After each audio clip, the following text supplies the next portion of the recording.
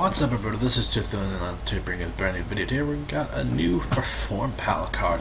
This is Performapal Whim, which it is a level 3 Dark Spellcaster type Pendulum effect monster with 800 attack and 800 defense with a pendulum scale of 4. So, yeah, that's not very good.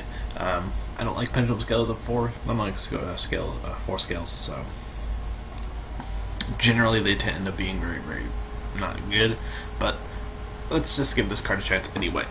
You can only use the effects, of the pendulum effect of Performapal Whim, which once per turn.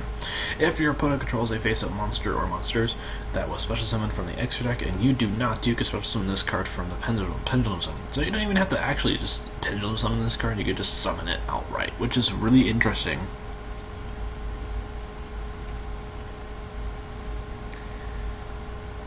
This is actually really interesting. It only really provides utility if you already have a scale that you want to set down. So I guess that's helpful. This card can be treated as 2 tributes for the tribute summon of a pendulum monster. So basically, Odd Eyes Pendulum Dragon. I'm not sure if there's any more, or very good ones at least. But Odd Eyes Pendulum Dragon is the main one that you're probably gonna be summoning with this card. But yeah, this card's alright. It's pretty good. So yeah.